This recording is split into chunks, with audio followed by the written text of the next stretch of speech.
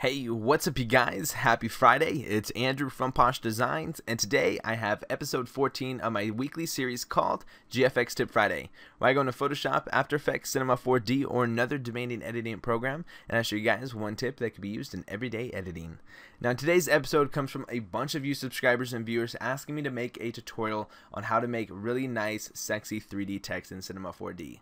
So guys, without further ado, let's hop right on into Cinema 4D and let's get started. So here in Cinema 4D is what we want to do is start off by going to MoGraph and to MoText. And to do this, we have to do two things right off the bat. We want to go to Object, set the depth to about 60, and then the alignment to the middle. And that's just going to make it easier for future preferences. And once we have that done, we want to select a font that's kind of bulky, it's kind of big, it's going to look really good 3D. So I would definitely recommend either Boris Black Blocks, which can be found right here, or the Cafe Neuro MS4. Now both of those links are in the description below, so definitely go check them out if you want those. I would recommend, if you guys have it, the Typograph Pro Extra Bold version, which is really nice and it just looks awesome 3D, so I would definitely recommend that. So that's what I'm going to be using, so just hit OK once you have your text file selected. And then what we want to do is just select the text to whatever we want. So I'm just going to call mine tutorial, and then what we want to do is just come over here to the horizontal spacing and just type in about -10. That's just going to make our text kind of squinched together a little bit more than it is without that -10 centimeters. So after that, what we want to do is on the MoText hit caps and then hit the start and end to fillet cap. And it's what that's going to do is it's going to kind of add a nice little curve. As we see, it's kind of indented, and then bump up the steps to about 20, and that's just going to make it a really nice reflection once we add some materials onto those. So after we have that, what we want to do is say Control C and Control V on the MoText file. That's going to just duplicate the layer, and then keep your guys's steps at 20, but select the radius to about 4 on the duplicated version, and then on the original version bump the radius up to about 8 centimeters. So the original version should be at 20 steps and 8 centimeters for both of them, and then the copy should be 20 steps still but 4 centimeters with the radius. And then what we want to do is on the duplicate of the first copy, we want to just pull it out by just going like that. And now we have some really nice text that is 3D, and then it's also kind of popping out more 3D text out of the back of them. So it looks really nice like this, and I just love the way that this looks. So now that we have this done, what we want to do is just add some materials. Now materials are really easy to make and find on the internet, but also Cinema 4D comes with some awesome just default materials. So as how to get those is go to File, Load Material Preset, Broadcast, Resources, Materials, Glossy, and then all of those can be found right here. There is a lot of them. There's so many of them, so I would definitely look around in here before you guys just try going to make your own and stuff, because these are some of the most best glossy materials I've ever found, even just looking even on the internet. So I definitely recommend these. I'm going to be using blue and white today. So what I'm going to do with this is I'm going to take the blue and select it on my MoText 1. And then I'm also going to take my white color and select on the MoText 1 as well. Now while we are selected on that white color, we're going to come down here into selection. I'm going to type in R1. And what that's going to do is basically select that white color just to our cap around that. Now that is going to look really nice after we have that all rendered out in a Lightroom. And then what we want to do is just take the blue color as well and select it on the original MoText. So now we should have some really nice looking text just like this with a white rim around the duplicate of the tutorial. So now what we want to do is import it into a Lightroom. Now I understand that a lot of people don't know how to make Lightrooms, they don't know how to make softboxes and stuff like that. If you guys don't know how to make those, don't worry. Go on the internet, go on YouTube, and just type in Cinema 4D Lightrooms. You guys will find a bunch of them found on YouTube. I swear there's a bunch of them on there, and there actually is some really nice ones. Now I just know how to make my own, so I just made my own real quick. So if you guys know how to make yours, definitely just use that. But yeah, my Lightrooms will be included in a GFX pack once I hit 500 to 1,000 subs. I don't know which one I'm going to be releasing it at. All I know is it's going to be a huge GFX pack, so if you guys want that to come in faster, definitely tell your subscribers, friends, family, anything. Definitely just subscribe to PoshDesigns, and I'll be giving that away for you guys. But enough about that. Let's hop on into my Lightroom. So I'm going to go to File, Open, and it's just called Simple and Fast Sexy Text, and I'm just going to open that. I'm just going to hit OK. And after that, we just want to delete this, and you guys don't have to do any of the stuff I'm doing right now because obviously you guys probably won't have this problem in yours. I just have mine set to a default, so I'm going to move this to right about there, just zooming out a little bit.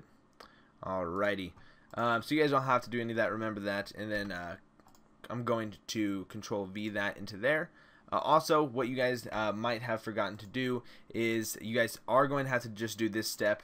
Take your guys' MoText and MoText 1, Control C it, and then open up your guys' Lightroom. Now that is just going to be able to import it in there faster and stuff like that.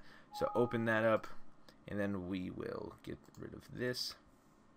And I'm going to Control V that into there. So now our text is in our Lightroom right here. And I'm going to set my camera back at 0 point on my rotation. I'm going to take it and move it in right about there. Alrighty, guys. So now that we have our text right in here, what we can do is actually, I like to slide my text back just a little bit. I don't know why I do it. I just like to slide it back just a tad bit, just for just usual sakes. And then what we want to do is we can just render it out. And that's a really beautiful thing about Lightrooms, is that the lights are already there. You don't have to do anything. You guys can just do it, and it usually turns out to be really sexy. So what I would recommend is just open up your render settings real quick and just make sure you have everything selected. This is going to save to my desktop as test. It can just say tutorial text by PoshDesigns real quick. And I'll just say save it as that. Save it as a PNG format is what I would recommend. And then obviously tick alpha channel. You guys have to click the alpha channel. If you guys don't, it'll still save with the background.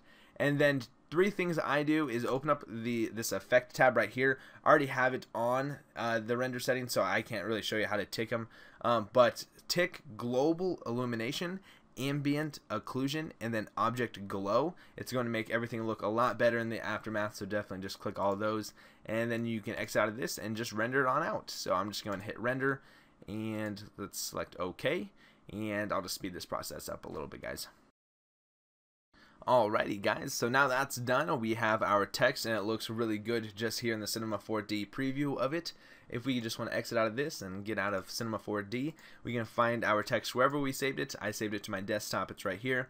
And then I'm going to import this actually into Photoshop real quick just to show you guys one really quick tip that really makes text look 10 times better, and that is just this one step that we're going to do. So I imported it into here, and I'm going to right click on my text, go to blending options, go over here to gradient overlay, and what we want to do is mess around with this gradient. I would select the second preset in the gradient editor preset already.